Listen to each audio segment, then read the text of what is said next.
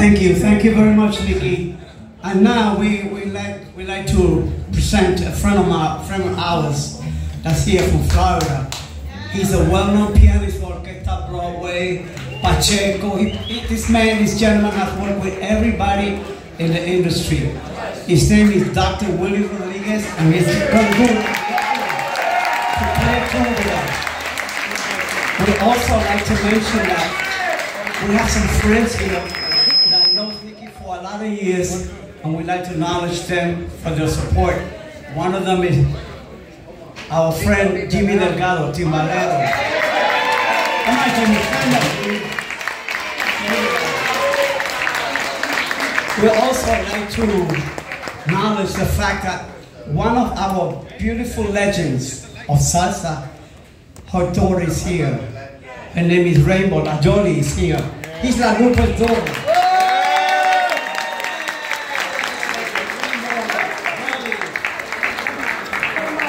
And we also like to thank everybody that, I forgot their name, but they're here supporting us.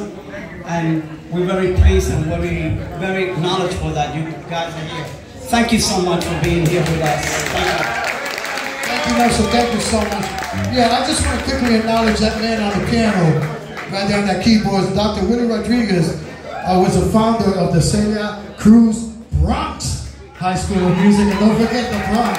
It's the Bronx High School of Music, where the great Anthony Almonte Leon went to high school, but Anthony started here when he was 7, and Anthony is now on tour with the E Street Band as a percussionist with Bruce Springsteen traveling the world. These are his parents right there.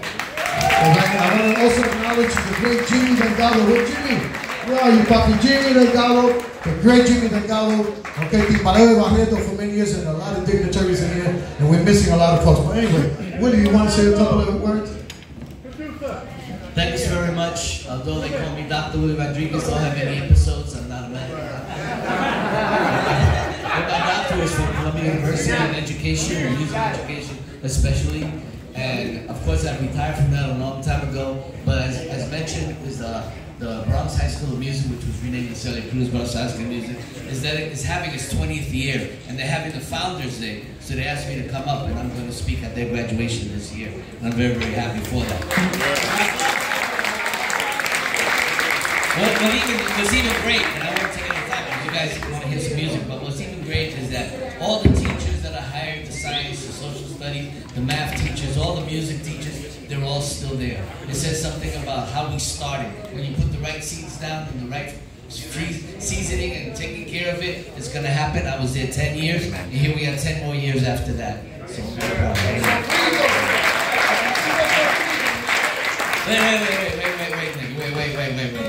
Now, Nicky and I go way back, and you've heard so many stories. Each of you has a Nicky story, I'm sure, and has experienced his music and his life, all of your lives, and certainly all of ours. But there was such a long period. Of course, him and I did the live at Willie's Steakhouse album.